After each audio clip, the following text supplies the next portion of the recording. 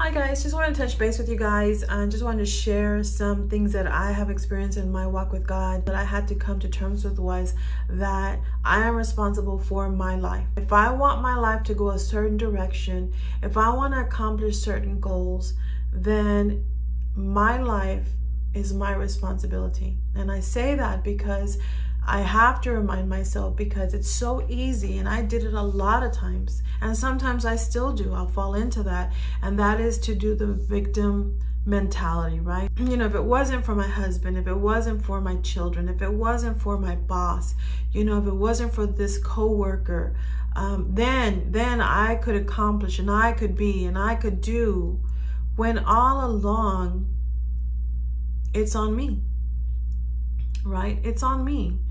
And how far I want to get in life and how successful I want to be.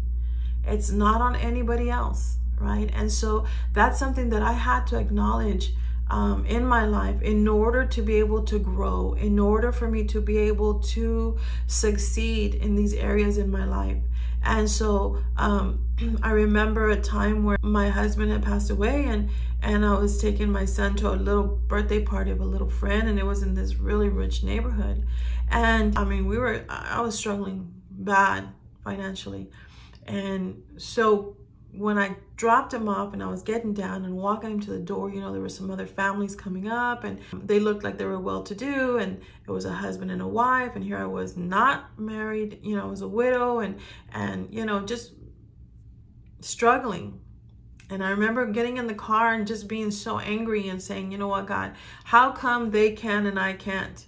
You know, why other people, you know, that it goes well for them and it's not for me? And I remember the Lord impressing on me and saying, well, if you want what they want, then work at it. Right? And that kind of shut my mouth for that moment.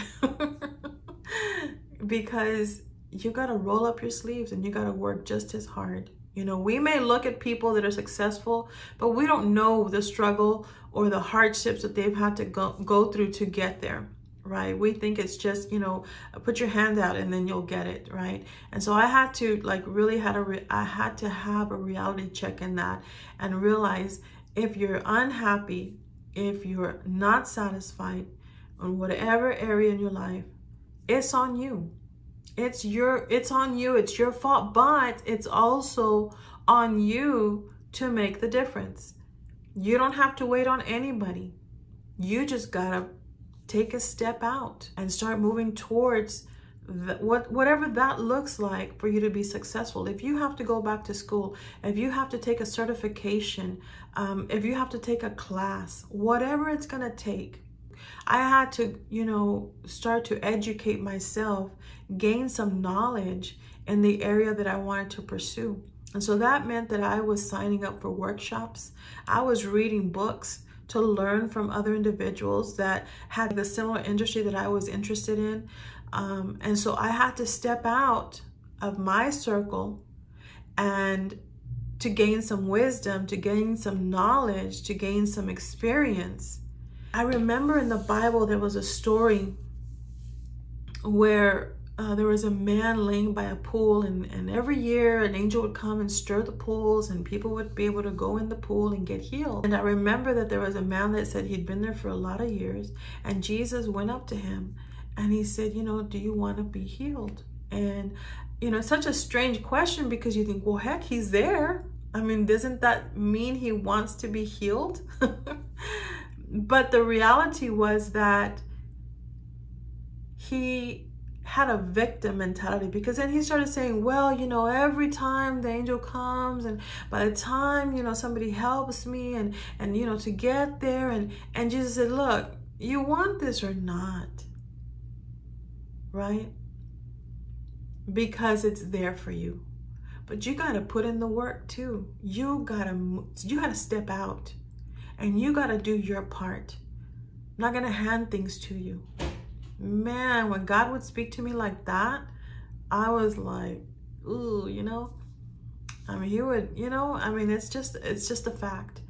And, you know, another thing, the third thing that I started to learn, and I didn't have to make a decision on this, it just kind of evolved into that, was that you know, your relationships with your family or friends, if they're toxic, while you're trying to take these steps to better yourself, you might get some hating on that. And that's just part of life, you know. You're not gonna always have the same group of people in your life. And so you have to be okay with that. You know, they're going one direction, you're going in another. You know, I remember when I gave my life to Christ, and you know, I just felt good. I felt new. I felt like I just felt free, you know. And I remember going soon after that to a house party, because that's what I would do. I would drink and stuff. And as soon as I walked in, you know, they handed me a drink, and I was like, something inside of me said, you know what, you're not the same. That's not you anymore. And I thought, you know what, that isn't me. I don't, that doesn't even, you know, that's not me. And so I just, you know, declined, and I said, you know what, I'm good, thank you though. And they're like, are you sure? You know, and I said, no, I'm good, thanks. And so it wasn't long before I started to, after that, started to gravitate towards, you know, church activities and church involvement, and just growing in the things of God, learning this new life that I had. And so before you knew it, I wasn't getting invited to those house parties, and, you know, they were doing their thing, but I was doing my thing. You know, understand that that can happen. And if it does, it's part of the process, right? So again, I had to come to the place where I said, you know what, I'm responsible. It's on me. Make it or break it. It's on me.